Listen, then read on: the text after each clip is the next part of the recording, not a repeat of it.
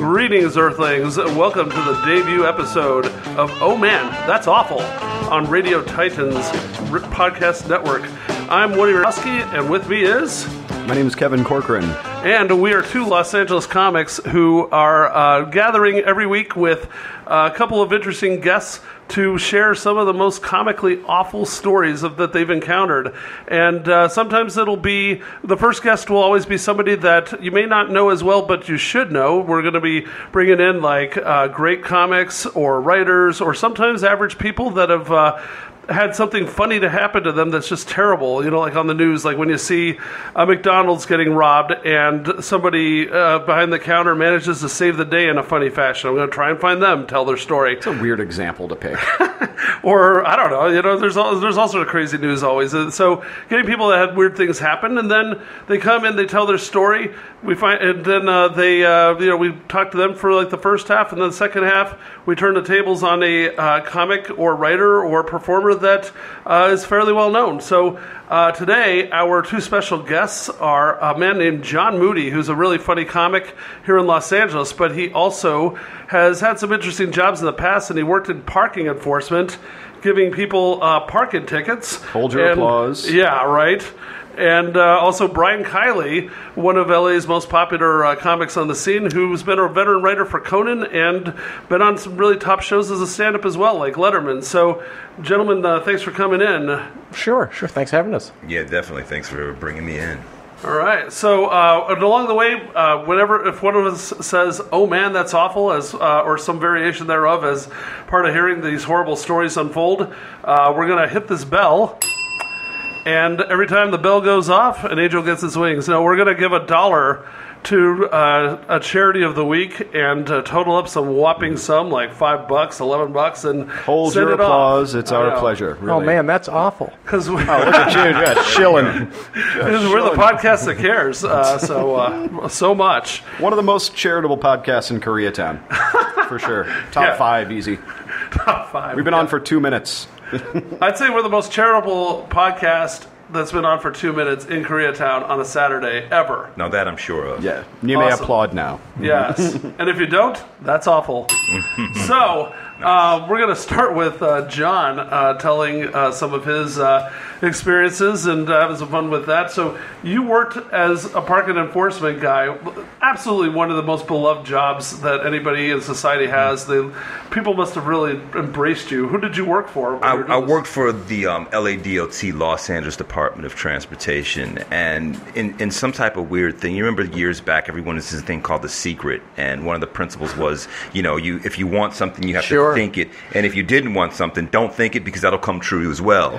Like this is some type of utopia. Well, I always said I never wanted to become a parking enforcement officer, and maybe I concentrated on that too much and ended up becoming a parking enforcement officer. Yeah. I mean, did you actually really, or are you just kidding, or did you really think, I don't want to do that? Was there a reason? I mean, you would always think that, like, God, that'd be an awful job to have, and at one point, like it was like 2010 when the economy crashed. I'm a non-established comic and actor, so you got to have a day job of some sorts. And I said, you know what? I'll take the test. Like most auditions, I probably won't get it, but I have to at least try to have some type of income, steady income. And besides, it was paying at that time. It started at like $45,000. I figured, you know what?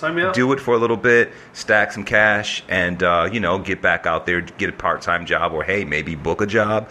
And anyway, I took the test, and like 900, 1,000 people took the test. I scored high enough to get an interview. And then I had to take a 1,400 question psychological evaluation. What? Yeah, 1,400 questions, man. Wow. It's like you don't want the job, but you're doing so much for a job you don't want. Wow. Yeah. If we give us the answers.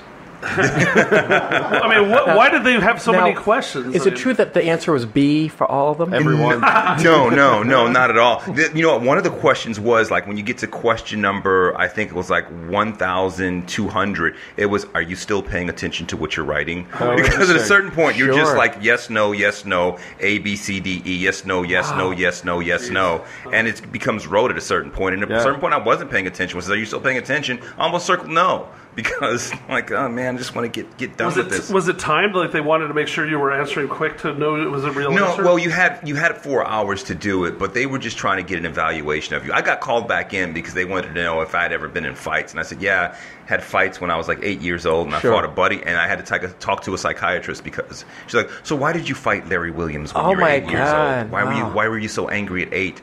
And I said, well, Larry asked me for a piece of gum before, and I gave it to them. And when he had some gum a week later, he wouldn't give me a piece. And You're a sick man. Yeah, exactly. Yeah, I got into a fight with Larry. I'm sorry. You know. Do you mean to tell me that there's a psychiatrist out there whose job it is to work for the Department of Transportation and talk to people about that? Yeah. It's not exactly Frasier territory. You know, it's the same.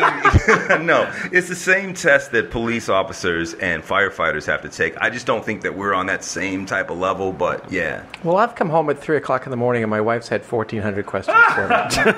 That's different. You That's know, why I'm not married. You answer them right, you will get benefits. All right. She even slipped into, are you still paying attention? Yes, that's true. That was number 1,200. It's standard. Yeah. So, I mean, it was crazy because they wanted to make sure you stayed consistent. Question number 5: have you ever been intimate with an animal? No. The question number 78: have you ever been sexually attracted to your pet? You know, What if you said not my pet? They did specify. Oh, it was just some heavy petting, okay? But yeah, so I went through a lot just to get the job, you know. Apparently, but Yeah. I mean, and what was the rationale for asking about animals when you're just giving tickets to cars and people? I have no idea, okay, and I don't want to know. I don't want to know what kind of freaky stuff other parking enforcement officers just did. I just wanted to make some money, you know, and get out of there as soon as I could. But they did prepare you. They let you know, like right off the bat, like, you know, listen, you know, people are not going to like you. You're going to be called, you have to almost agree. Like, I, John Moody, agree and understand that people will call me out of my name. I, John Moody, agree and understand that from time to time there will be dog feces on my door handle. Oh. Right. True story. It has happened to parking enforcement officers. Well, that's awful. You weren't attracted to the dog feces, I hope. No, I was not attracted to the dogs nor the dog feces. No. Why didn't I think of that? You know, you had to agree to everything. You know, I agree that upon my demise, I will be going straight to hell because not even the devil wants parking enforcement officers hanging out with. Wow. Yeah, that's awful. No, for real? Okay. No, that's not. No. That Very wasn't gullible. true. No, not at all. Okay. But yeah, no. Listen, man. After a certain time, you get used to people hitting their horns. You don't even look up because you're gonna get the one finger salute. You know, people. Yeah, you look up, and even your friends.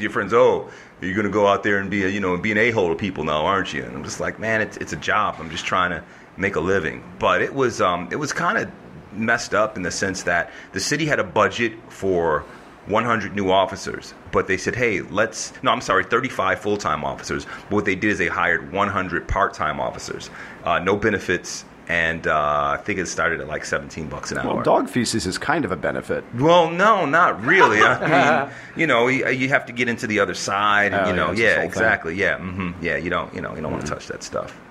You think? You know what I did?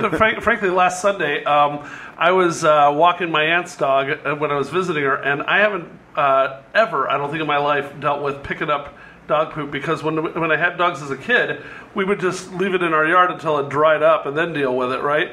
But oh my God! So what I did was, this dog just wouldn't stop. It went like 3 times up and down the block, but it was going in people's big bushes, and where it would be hard to really tell. So I just pretended that I'd bend over and act like I was picking it up on walking. There's no way I'm doing that. You're the worst. Yeah, thank you.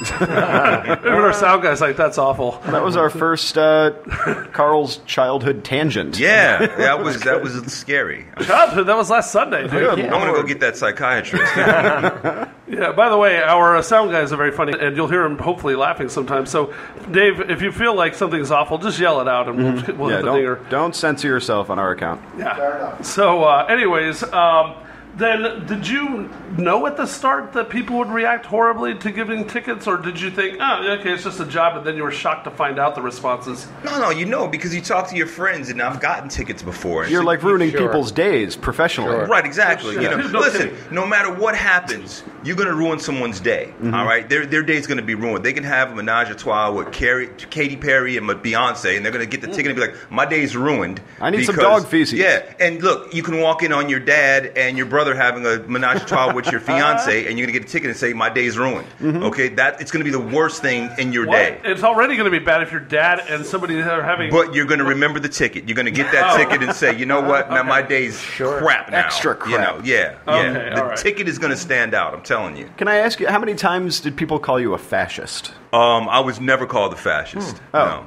Do you think? God, well, this is a horrible, obvious question, but I shouldn't have even started to utter. But go ahead. Do you think it's because people don't normally think of black folks as fascists? They just think it's like white power structure. I'm going to tell you, there were other names. Being a brother, there were other names I got called. I bet. And Fascist is kind of highbrow. That's not a little the first bit. thing when you want to slur a black dude. The first word that comes to mind isn't fascist. I was going to say I didn't think I recognized you. Yeah. So what were some of the things that people said that were not involving the letter N? I ought to put a bullet in your skull was one. Ooh, wow. See, that's a crime, though, isn't it? Yeah, it is. And I was told, well, to do it or even say it? No, you should to say it. It's a threat. Really? Yeah. It's a threat. I mean, people are. But when you say it walking away, I'm not really going to put much into it versus running up to him. I'm going to put a bullet in your skull. That didn't happen. So walking away, I get it. People are blowing off steam. I mean, you don't appreciate it. You don't like it. But what it is, man, is pretty much it's people who are pissed off. And they say something to you, and depending on what type of officer you are, you either take that and you take it out on the next person and write somebody a ticket because their windshields are dirty or whatever. No, you can't do that. I'm just saying, but you can be really petty with the job if you chose to, man.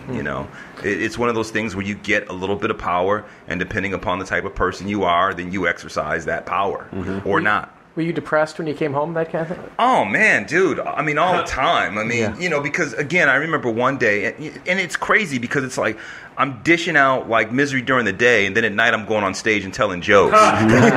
Which, depending how the set goes, it could be dishing misery, but I don't know. Well, I got some of my best material from the job, for sure, because you just see crazy stuff during the day, and I didn't keep the job long because I was too kind. I didn't, a lot of times I just wouldn't write the ticket. One of my favorite stories is I come across this one car, man. It is a piece of crap, all right? And, you should never put a ticket on a car that isn't worth the cost of the ticket.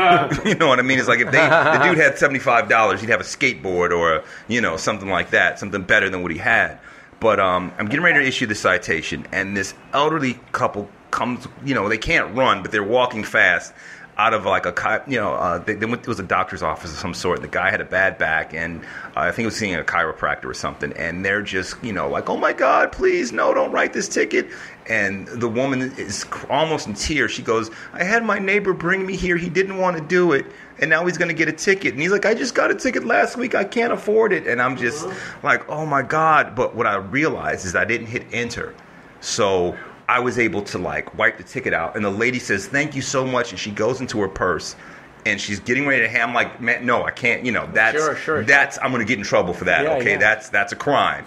She hands me a photo of herself topless from way back in the day. Wow. Way back in the day. Depending how she looks, that could be awful, but probably not. But well, still. you know what? It was barely color, That's okay? a 50-cent one. I was expecting a piece of hard candy. No, yeah, it was a lot.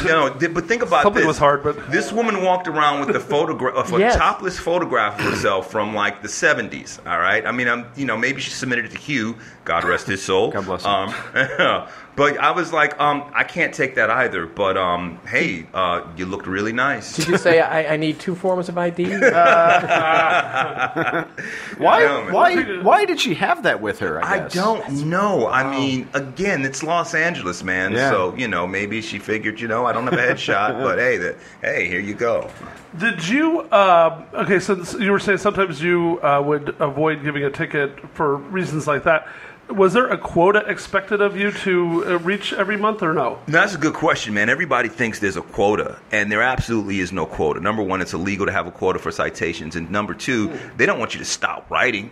Okay, if there's a quota and you get to number 25, then you're not going to write more than 25. They want you to, especially. Or was there a bonus per ticket? I've always wondered about that. Oh God, no! Because again, if there was a bonus for tickets, then you would just give tickets out for dirty windshields or whatever. I don't like the color of that car, whatever the case may be. I figured you guys worked on commission. No. Again, no, man. You got people who just want to do it and just be. Listen, man. I've seen people write citations just because. attire is just like on the white line of the aprons, and it's like, why? What for, man? But it's interesting. It's almost like kindergarten, man. Like, again, we got nothing extra, but people would compare how many citations they wrote at the end of the day to see who wrote the most. It's almost like that star you got on your forehead when you were in kindergarten, except you didn't get the star. You just got to walk away with the feeling that I wrote the most tickets. And there was one dude, man, who would like roll up in the churches looking for people parked in the handicap zones. Oh, my Lord. Yeah, right, exactly. And I'm like, damn, these are my coworkers. Wow. So you feel like people got a little taste of authority